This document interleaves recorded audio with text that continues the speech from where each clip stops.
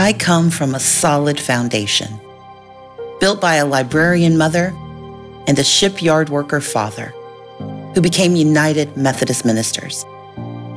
They never let a lack of material possessions or the wrong zip code keep their children from dreaming.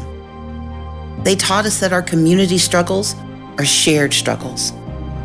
They taught us to love learning, to seek a broader world, and to never forget where we came from. I'm Stacey Abrams. I'm the product of Robert and Carolyn Abrams. They raised my sisters and brothers and me with the values of faith, family, service, and responsibility. I'm Mississippi raised, Georgia grown, where the red clay beneath our feet has been the foundation for what's possible for generations of Georgians. Along the way, I've lived a real life. I've had real struggles. I've dealt with student loans and sick parents and tough choices. Those experiences made me a better lawmaker in the State House. Thank you, Mr. Speaker. Made me more determined when my colleagues elected me to be their leader. Under Georgia law.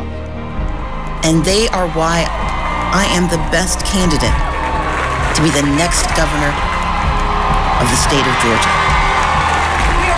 Love you too! What I believe is simple. We're all better off when Georgians are able to keep more of their hard-earned money in their pockets. When all have access to affordable health care, excellent public schools, and the opportunity to prosper, no matter their debt or income bracket or zip code.